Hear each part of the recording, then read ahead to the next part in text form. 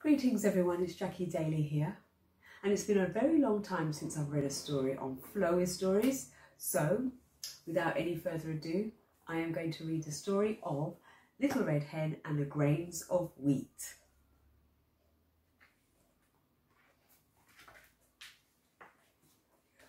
One day, Little Red Hen was walking across the farmyard when she found some grains of wheat. I can plant this wheat, she thought, but I'm going to need some help. Little Red Hen called out to the other animals on the farm, "Will anyone help me eat this wheat?" "Meow, not I," said the cat. "I'm too busy." "Woof, woof, woof, woof," said the dog.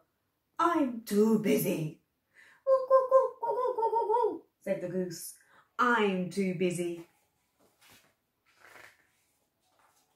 "Then I shall do it myself," said the Little Red Hen, and she took the grains of wheat and planted them.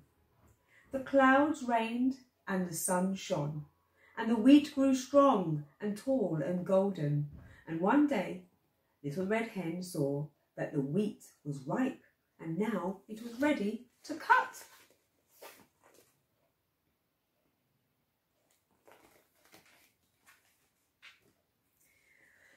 Little Red Hen called out to the other animals, "Will anyone help me to cut the wheat?" "Meow, not I," said the cat. "I'm too busy." "Not I," woof woof, said the dog. "I'm too busy." "Cuck, cuck, cuck, cuck, cuck, cuck, cuck, cuck." "Not I," said the goose. "I'm too busy." "Then I shall do it all by myself," said the Little Red Hen. And she took a sickle and cut down all the wheat, and then she tied it to a bundle. And there she is cutting it. And then she tied it up and put it on her back. And now the wheat was ready to thresh. Little Red Hen carried the bundle of wheat back to the farmyard. Little Red Hen called out to the other animals, "Will anyone help me thresh the wheat?" "Meow, not I," said the cat. "I'm too busy." "Woof, woof, woof," said the dog. "I'm too busy." "Cuck, cuck, cuck, cuck, cuck, cuck." "Not I," said the goose. "I'm too busy." What are they busy doing? They're just playing.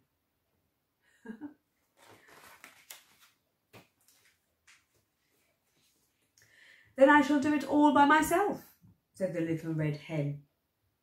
She threshed the wheat all day long, and when she had finished, she put it into her cart. Now the wheat was ready to grind into flour, but Little Red Hen was very tired, and so she went to the barn, where she soon fell fast asleep.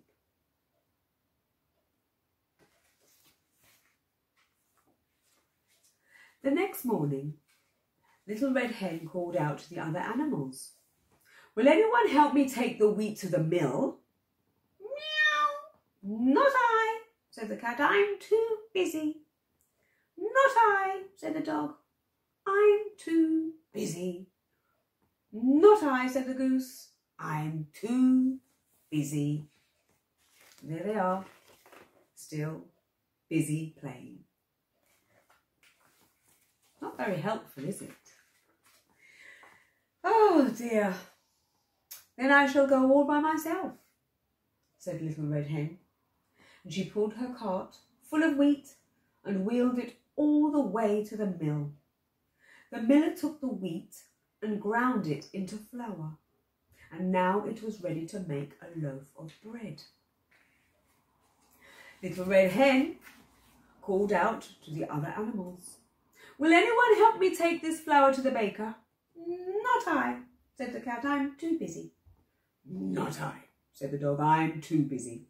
"Not I," said the goose. "I'm too busy."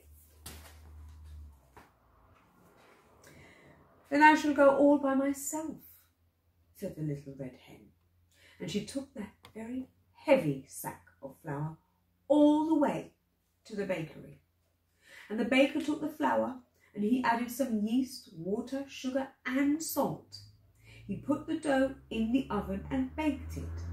And when the bread was ready, he gave it to the little red hen.